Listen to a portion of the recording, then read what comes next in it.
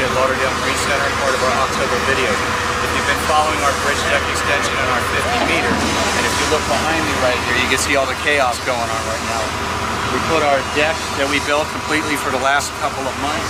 Now it's being installed onto the back over there with all the guys right now.